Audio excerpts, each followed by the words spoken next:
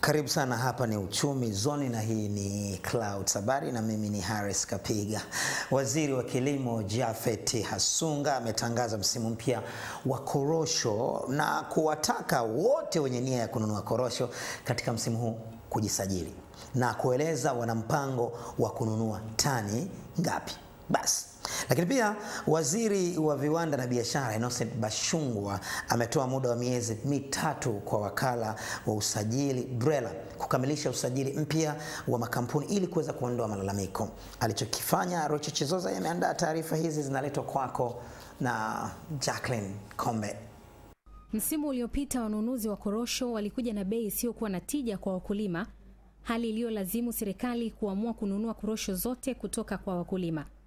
Msimu huu wa kilimo, waziri mwenye dhamana ya kilimo JAPHETH HASUNGA amesema itafanyika minada ya kidijitali ambayo itamwezesha mwenye uhitaji kununua korosho akiwa popote duniani, utaratibu ambao utakuwa wa wazi. Tutaendesha minada ya wazi. Ni kama ile minada iliyokuwepo siku za nyuma, lakini sasa itakuwa ni minada ya wazi, minada ambayo itahakikisha kwamba kila mwananchi wa Tanzania anaweza kushiriki, anaweza kuona kinachotokea katika huo mnada. HASUNGA akaeleza kuwepo kwa uhitaji mkubwa wa korosho zilizobanguliwa. Soko la ndani ni kubwa, soko la nje ni kubwa, masoko kila mahali, Sadiki kuna soko, East Africa Community kuna soko, huku nchi zingine kuna soko.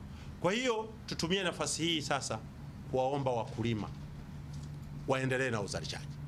Wabanguaji wetu waendelee na hatua ya kubangua. Katika hatua nyingine, Waziri wa Viwanda na Biashara Innocent Bashungwa amefanya ziara katika kampuni ya usajili wa leseni na Biashara Brela na kueleza kutoridhishwa na baadhi ya mambo ikiwemo uwepo wa vishoka na mfumo wa usajili. Tunawapa miezi mitatu, lakini ukisema tunataka tuende makini na nini, hiyo mimi wala sio jibu. Kwa hiyo mkurugenzi, nimekupa hinti. Naomba usitoe hapa. Nashukuru mheshimiwa. Mimi nawapa miezi mitatu. Sawa. Nitarudi hapa baada ya miezi mitatu.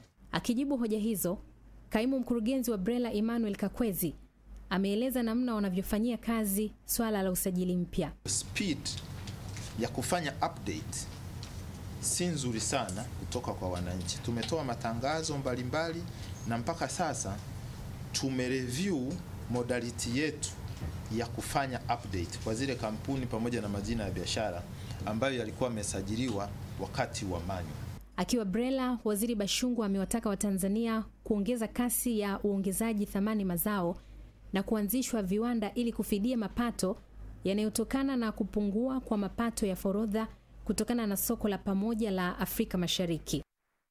Asante sana. Jacob Mbuya yuko tayari pia kuhakikisha kwamba unatembea viwanjani alafu kisha mnakamilisha na yeye habari siku hii ya leo. Ukisikiliza maneno ya watu wengi sana unaweza ukashindwa kufanya kile kitu ambacho Mungu anataka kufanya. Kwa hiyo ni vizuri ukasikiliza ushauri, lakini sikiliza moyoni mwako pia panasemaje.